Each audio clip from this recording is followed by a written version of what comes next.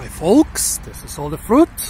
I'm in Heidelberg, Germany, and today I want to find out, is it really true that some fruit like medlars, rose hips, and most prominently blackthorn fruit really do need frost to be sweet and palatable and basically edible? Well, actually I already know the answer to the question, but the last 3 nights we had frost, the first frost of the year. Not very harsh frost, as you can see here, even in this quite unprotected area. The herbs didn't freeze. So yeah, first about 3 nights, 2 or 3 nights of frost, not very harsh frost. But here is a shrub hanging full of blackthorn fruit.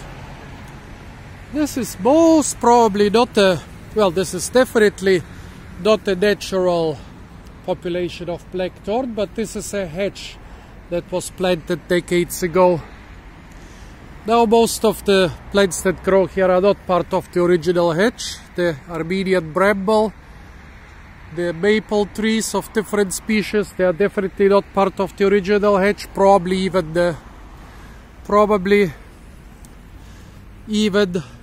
the elderberries. However, the puracantha or fire thorn is definitely part of the original hedge, and I'm pretty sure that the liguster and the blackthorn. So this is not a native population of blackthorn. Doesn't make a big difference for the fruit. This particular shrub has lost almost all its leaves, but it's hanging full of fruit. Okay, oh, I didn't think this through. I was able to pick a lot of fruit before, but now I have the phone in one hand. Okay. Okay. Got a couple blackthorn fruit. Well, blackthorn is a species you can harvest pretty long during autumn. Actually, yeah, November, now we have the first days of November. November is the best time for harvesting it, but you can harvest it well into December and sometimes January, February, and rare occasions even March. Despite the fact that we are quite early, you can see that a lot of the fruit are not edible anymore. This one was attacked by some bird, but this one rotted quite early. Most fruit are still good, but here and there a couple which are not good anymore. This is important. Keep this in mind. Well, we're gonna discard the bad fruit and stick to the good ones. Pretty decent size for blackthorn. A little bit of muck and algae on them. Well, cannot be helped. Quite soft. So yeah, we had frost, they are soft. Sour with a nice blackthorn flavor, but also some astringency. Despite the frost. So we had some light frost and the fruit are kind of edible-ish. Well, this would suggest that, yeah, you need frost to make the fruit edible. After a couple stronger frosts, the astringency will disappear and the fruit will become even tastier. But even right now you can use them for stuff like jams, jellies.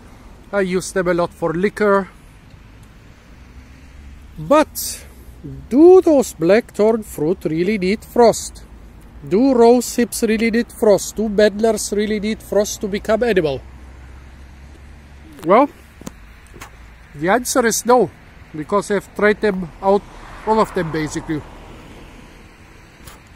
During my more recent videos I mentioned probably 100 times that we've had some drought stress here in the last 3 years. Well, it doesn't look like a desert around here.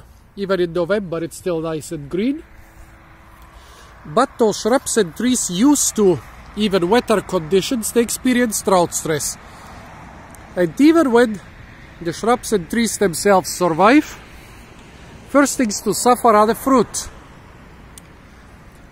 Well, usually the quantity and quality of fruit decreases through those years of drought stress, but a lot of them can be eaten earlier. Why? Throughout the summer, even since September, when it was pretty warm here, you could eat rose hips. They were already nice and ripe, which usually happens only after the frost. The German medlars, they did not get ripe early, but they got ripe in the last weeks of October, even without frost. So they got ripe not like the rose hips months earlier than normally. They got ripe at the normal time, even without frost. And yeah, this adds up because the medlars are sometimes grown in subtropical areas, and I've seen them on the Costa Tropical in southern Spain, growing between mangoes, bananas, papayas, avocados, chirimoyas, and those medlars were perfectly ripe in December, despite the fact that they experienced no frost. And also, during the last 2 years, the blackthorn fruit, I tried them a couple times in late summer, and they were like this, soft, a little bit sweet, and not too astringent. So what happens when those fruit experience frost? Why do they get edible after frost? Well,